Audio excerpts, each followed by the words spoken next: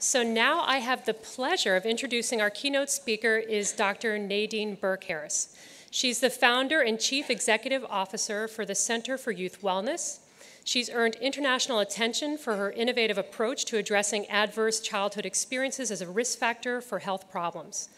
Dr. Burke Harris serves as an expert advisor on Hillary Clinton's Too Small to Fail initiative and the Clinton Foundation in association with Next Generation.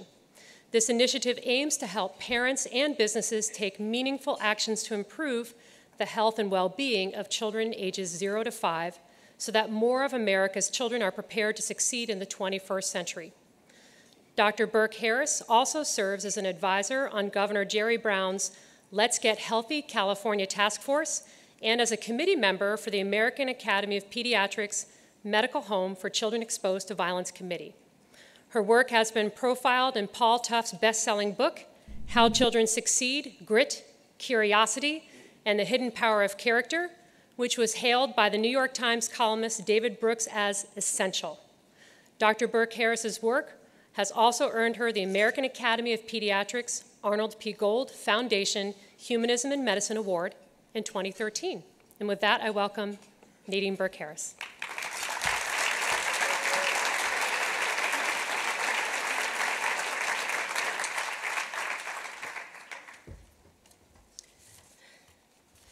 Thank you so much. I want to start by saying congratulations to Dr. Dowd.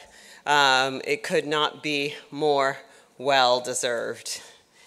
And as usual, we start with the disclaimer slide. I have no relevant financial relationships to disclose, but I do have something to disclose.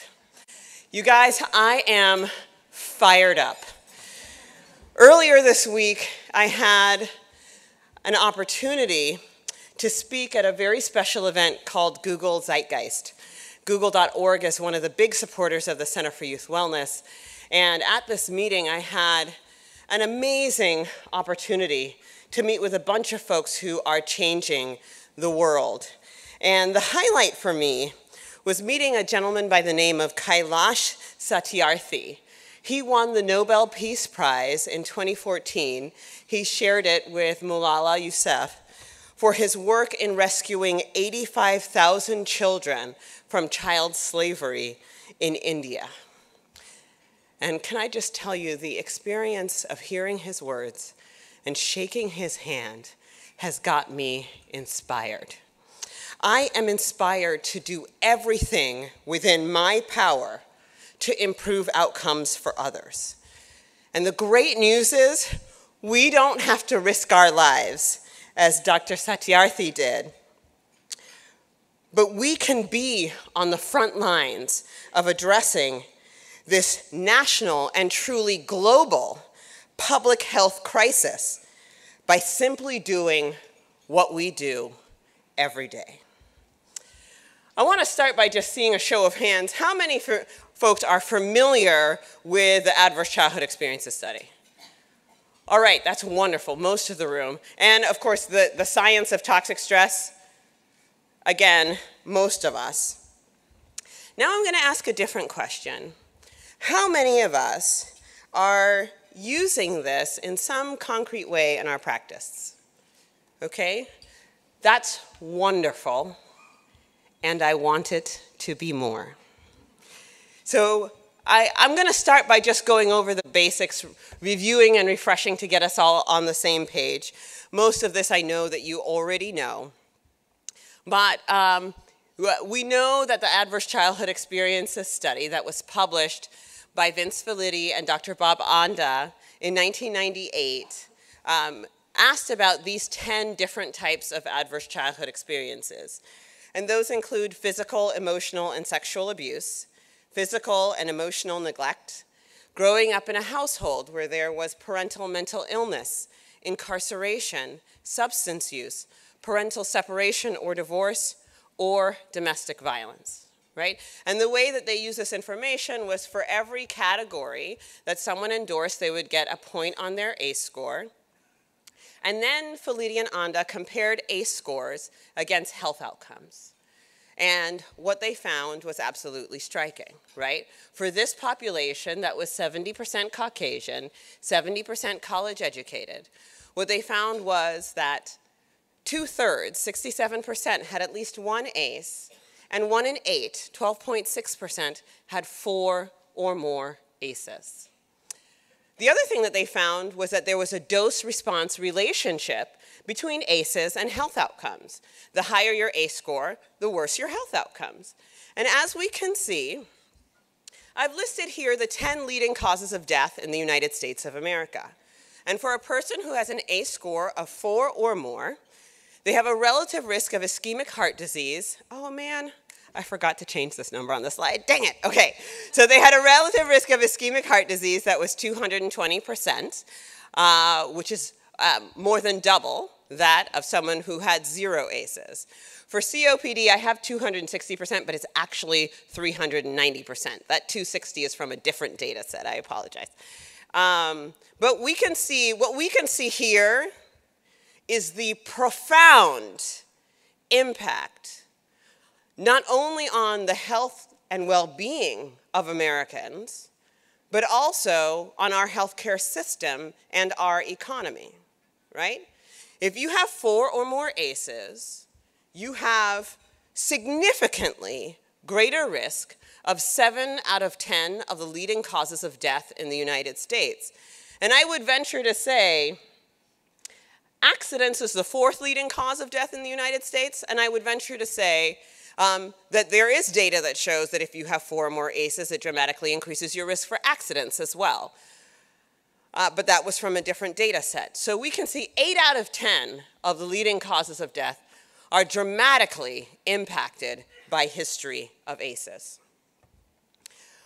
Now, of course, initially Felitti and Anda attributed this increased risk to increased risk of health-damaging behaviors, such as smoking. And we know that if you have 4 or more ACEs, you are much more likely to smoke than someone with an ACE score of 0. Similarly, a person with 4 or more ACEs has 7.4 times the risk of being an alcoholic as an adult as a person with 0 ACEs. And we're likely to see early intercourse, so more than 3 times the risk of early intercourse, double the risk of teen pregnancy, and double the risk of teen paternity among those who have an ACE score of 4 or more as compared to those who have an ACE score of 0. And I'm going to pause here and take a quick second to observe that when we look at teen pregnancy, 42% of women who participated in the ACE study, of those who had 4 or more ACEs, 42% of them got pregnant as a teenager. That's almost half. That is a huge number. And in our own data at the Center for Youth Wellness, when we looked at patients at our Bayview Child Health Center, what we found was that our patients who had an ACE score of 4 or more were twice as likely to be overweight or obese, and were 32.6 times as likely to have learning or behavior problems in school as those with an ACE score of 0. As you see here, for our children, our black and brown children growing up in Bayview Hunters Point, where the mean household income is $28,000 a year, but in Hunters Point it's actually $14,000 a year. If they had no ACEs, only 3% of them had learning and behavior problems. Again, we saw the dose-response relationship, and at an ACE score of 4 or more than half of our kids had learning and behavior problems. Now, different from Felitti and Anda's research, of course, we were dealing with a population here where the mean age was 8. So they have a lot more living to do. And we see across the United States, there are now 28 states that collect ACE data as part of their behavioral risk factor surveillance system. I'm very proud to say that California was the first state to collect this information. But what we see among the states that are reporting this information, and not all of the states do report publicly this information, that all of them have at least 50% of the population with at least one adverse childhood experience. And those which data we could get a hold of have between 13 and 17% of the population with an ACE score of 4 or more. So I hope that I've convinced you that this is an important issue. This is a public health crisis. When we look at the demographic data, looking at race and ethnicity, in California, to our surprise, we found, looking at 4 years' worth of data in California, that the prevalence across race and ethnicity was actually quite similar. The Hispanic or Latino population had the greatest prevalence of those with ACEs, 4 or more ACEs, with 17.3%. But of course, we certainly know that this doesn't reflect other risk factors for toxic stress, right? It doesn't reflect, this only refers to the traditional 10 Felidian ONDA criteria. It doesn't reflect community violence. It doesn't reflect discrimination, et cetera. But this is really important to recognize that there is no community in which we don't need to be looking for ACEs as a risk factor for toxic stress. This really impacts us all. So what are the solutions, right? That is where I am passionately focused. And in order to get to solutions, I believe that we have to look at the biology of adversity to understand where are the targets for intervention. So you're walking in the forest and you see my friend here, right? And let's think about what happens to us biologically. We have activation of our HPA axis. Our hypothalamus sends a signal to our pituitary, which sends a signal to our adrenal gland that says, you know, release stress hormones, adrenaline and cortisol. And so we, you know, our heart starts pounding, we have increased cardiac output, our airways open up, our pupils dilate, and we are ready to either run from that bear or fight that bear. And that's fantastic if you see a bear and you're in the forest. But the problem is what happens when the bear comes home every night.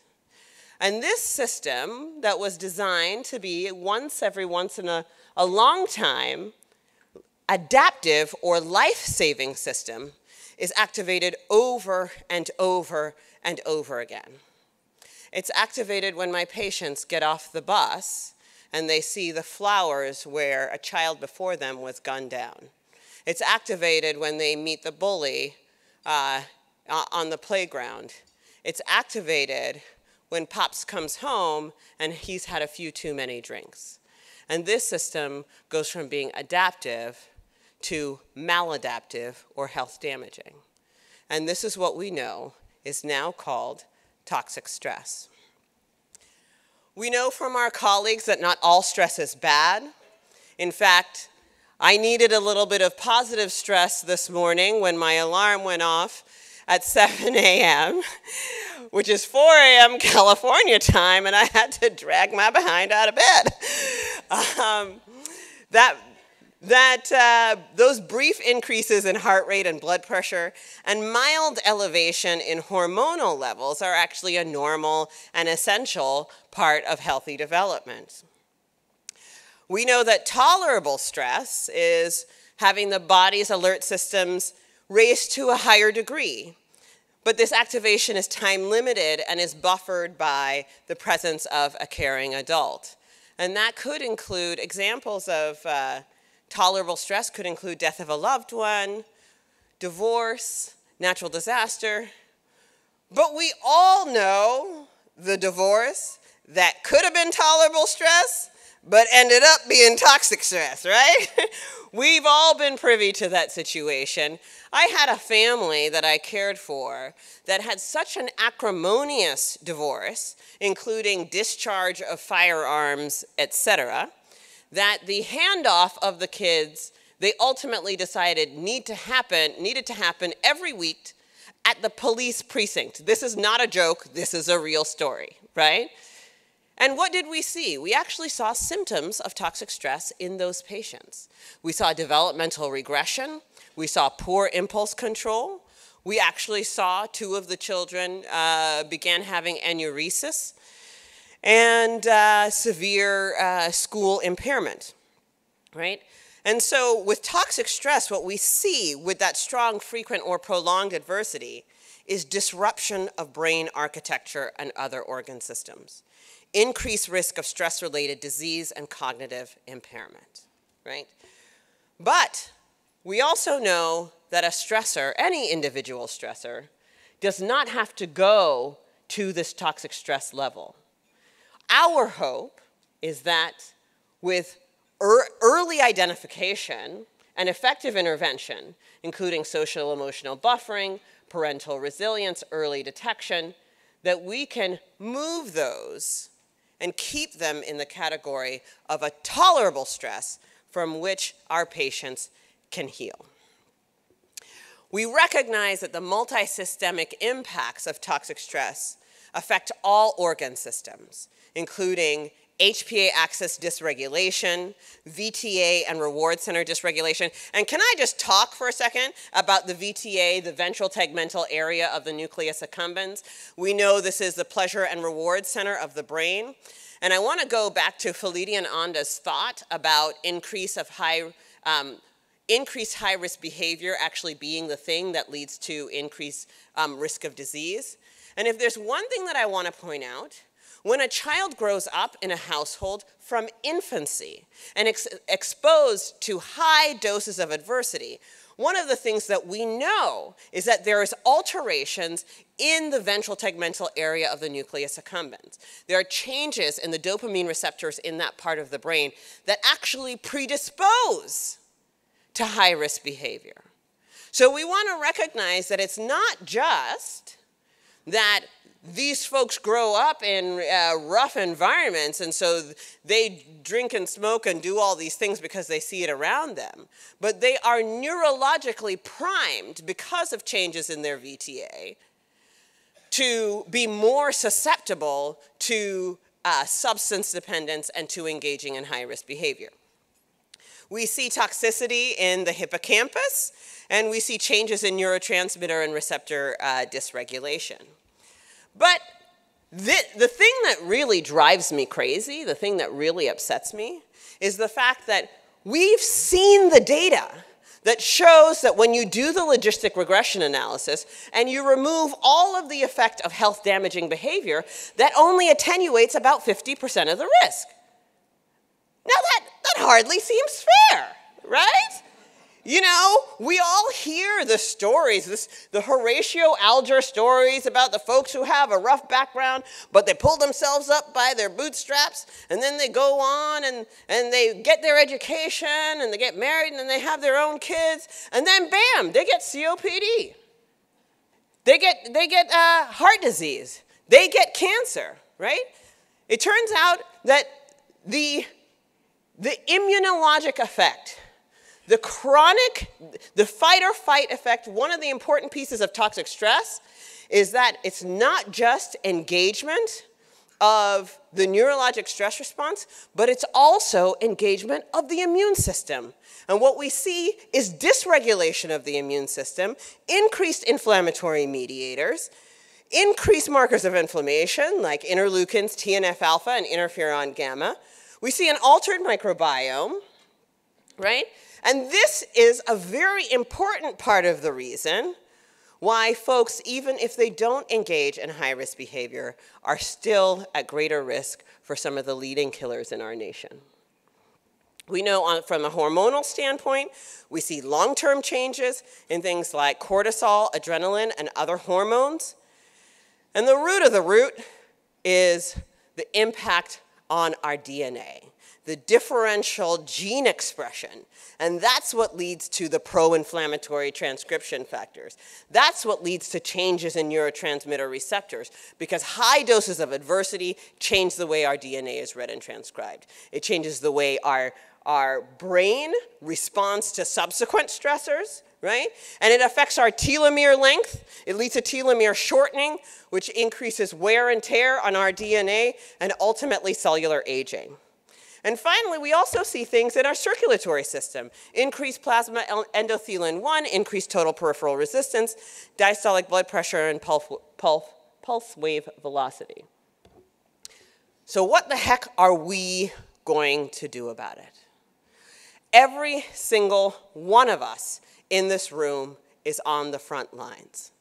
I will tell you, at my center, the Center for Youth Wellness, our #1 mission is to figure out how we take all those research studies, right, which your average public has no access to, and change it into practice.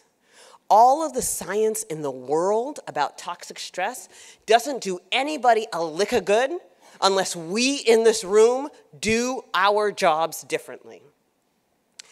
We need an ecological model for addressing ACEs and toxic stress. And that includes primary prevention, raising national awareness, or as I would call it, shout it from the rooftops, y'all.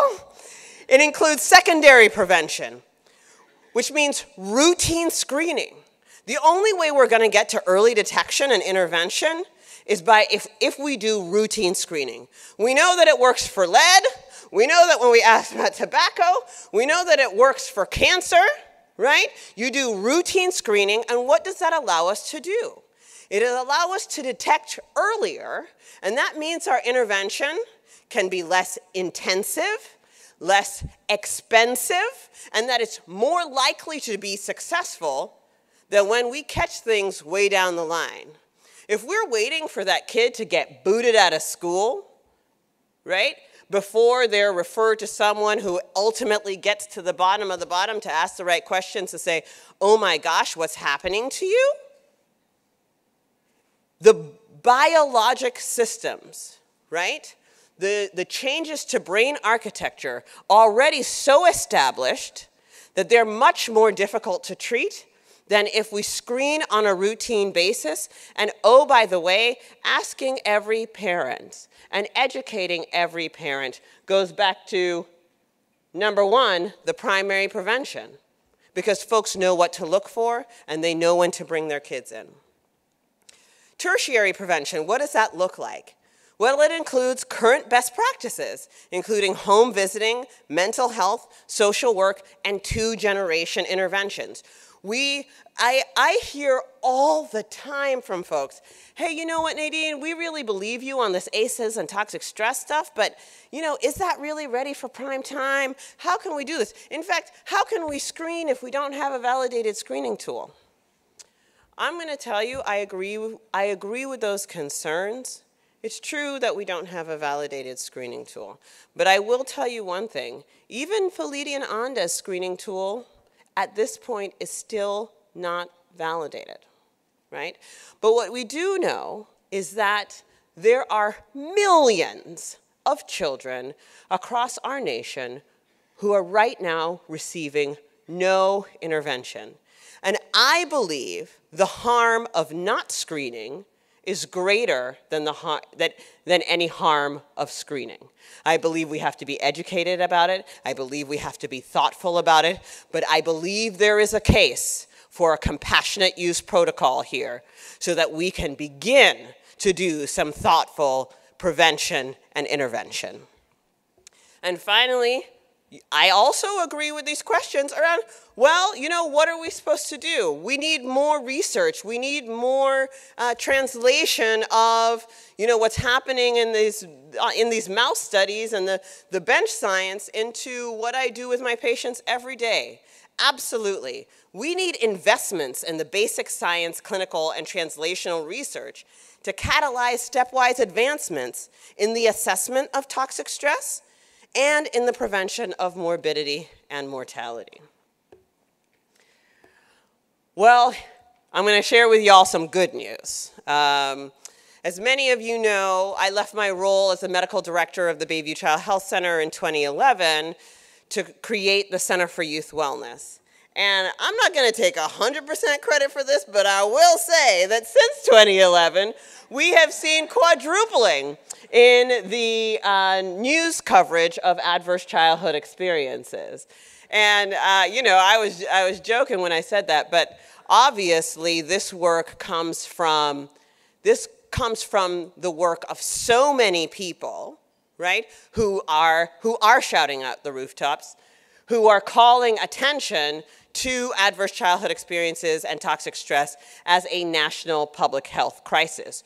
We are doing it, y'all. In terms of secondary prevention, our recommendation is to screen, counsel, and refer. You don't have to have the amazing Center for Youth Wellness, I say we're amazing, at your center. But what you do need to have is a thoughtful disposition. If you identify ACEs among your population, who are your trusted partners in the community that you can refer your patients to, right? And that, I think, is one of the critical parts. And once you have that, then you can really begin screening. But we also need to make sure that we are well educated, right? So that we can counsel our patients thoughtfully.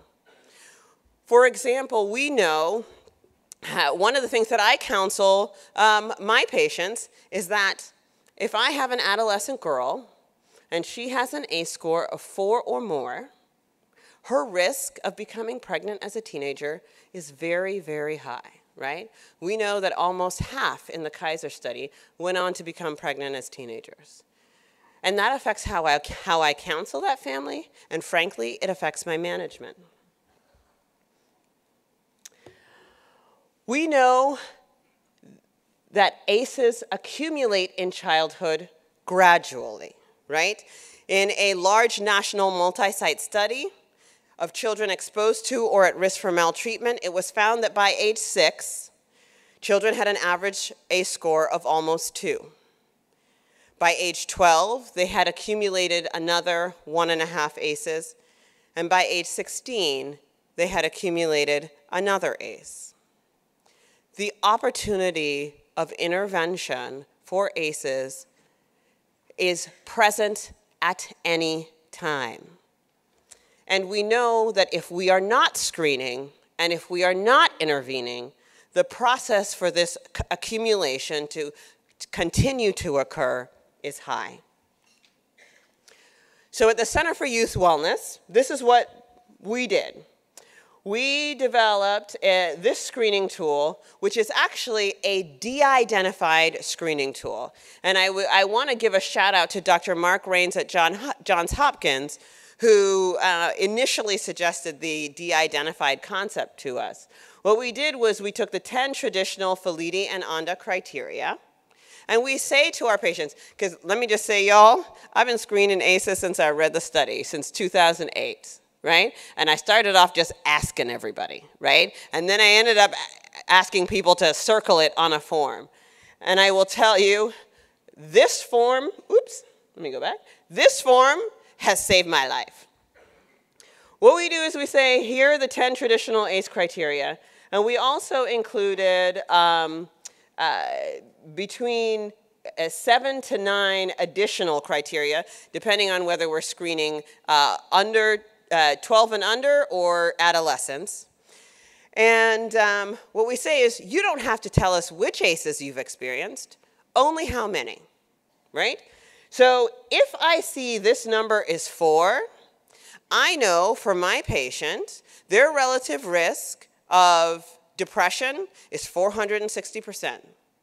Their relative risk of asthma is double, unless they're Latino, in which case the relative risk of asthma is quadruple.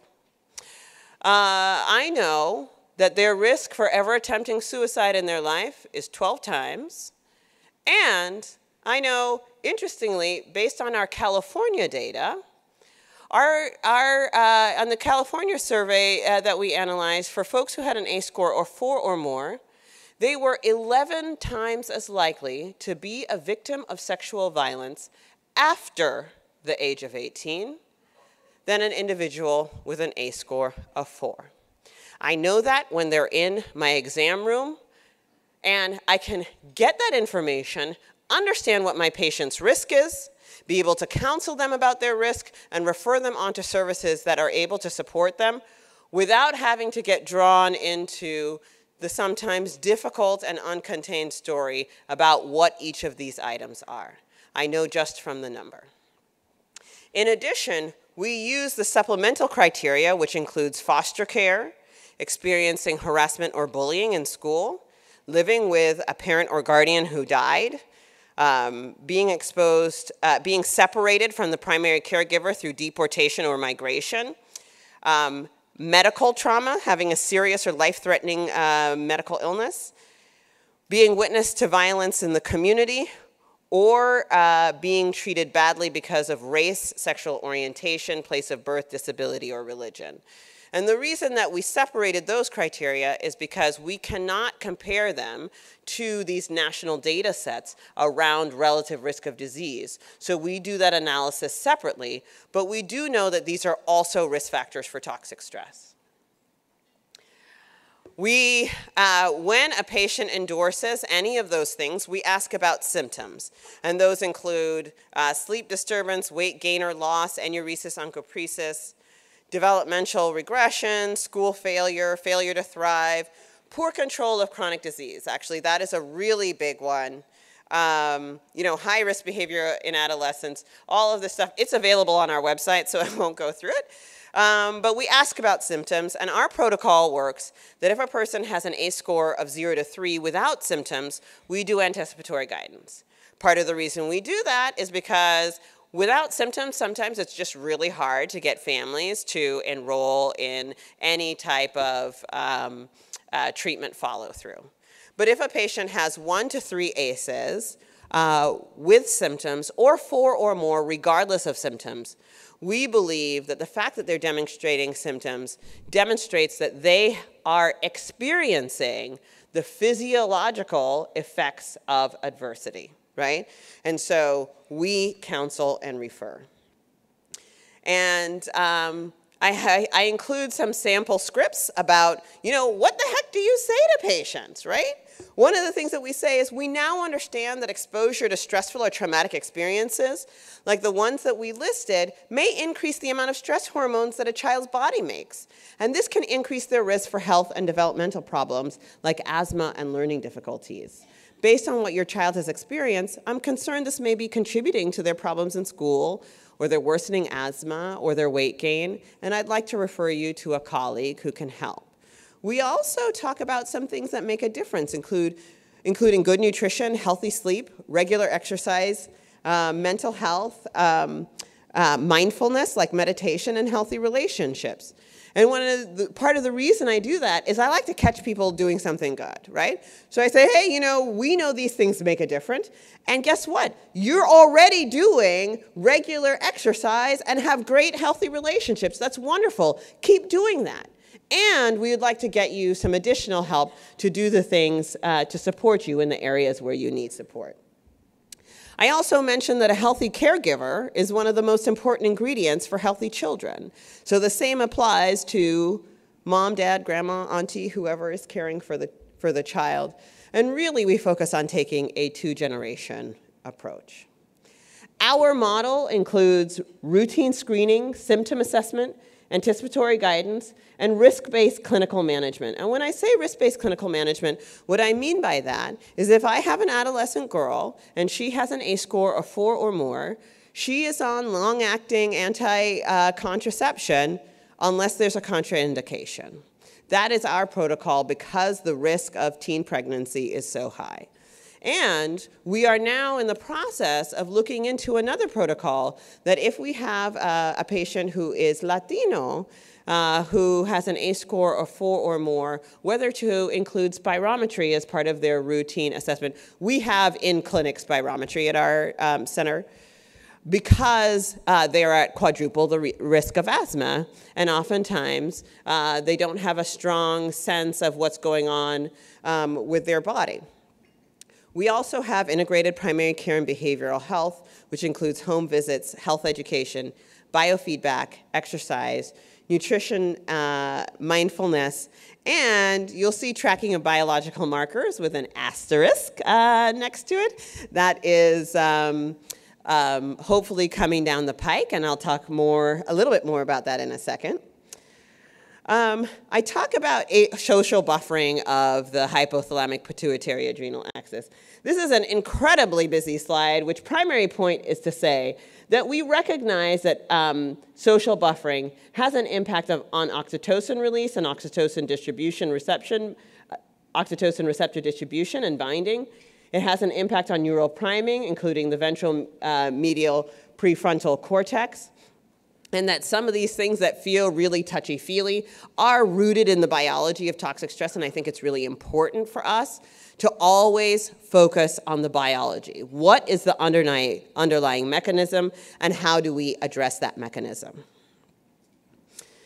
Our promising practices also include, as we know, I feel like exercise should not be considered a promising practice. That's pretty evidence-based. But we know that it leads to regulation of the heart rate and blood pressure, regulation of the HPA axis, decreasing depression and anxiety, and regulation of cerebral neurotransmitters, including dopamine and serotonin, as well as endorphin release. And finally, mindfulness similarly regulates heart rate and blood pressure, has anti-inflammatory effects, regulates the HPA axis, and decreases some of the mental health symptoms, including depression, anxiety, and post-traumatic symptoms.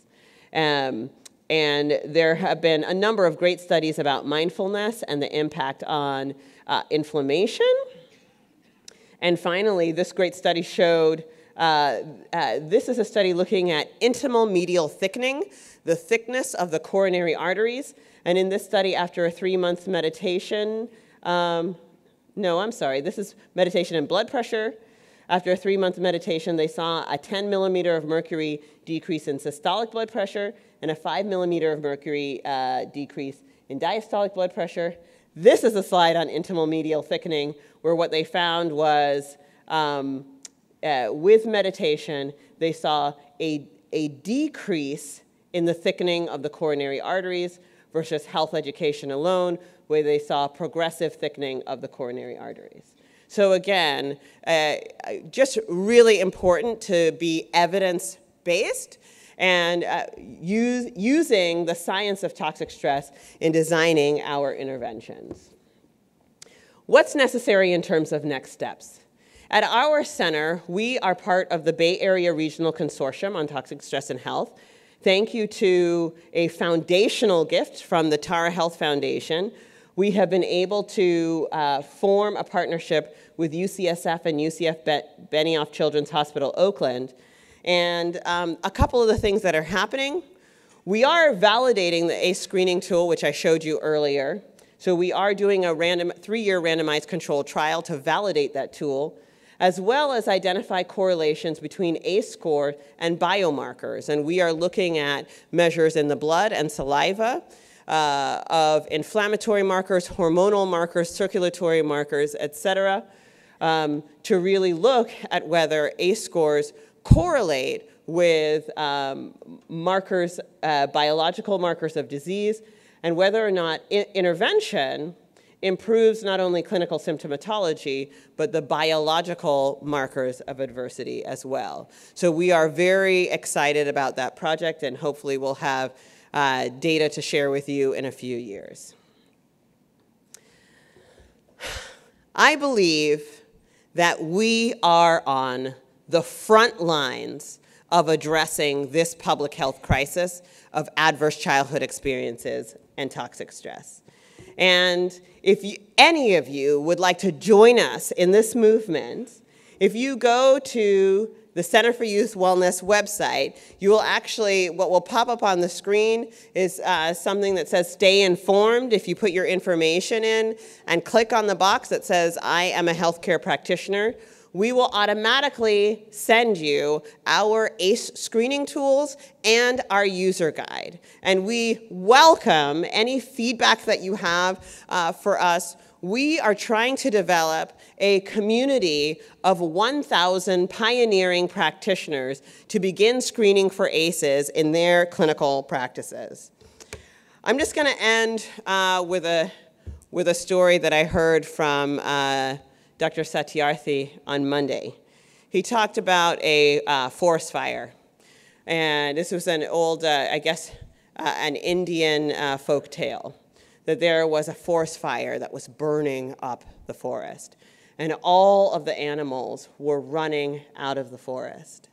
And as the lion, the king of the jungle, was running out, he saw this little hummingbird flying towards the flames. And he stopped and he said to the hummingbird, "What the heck are you doing?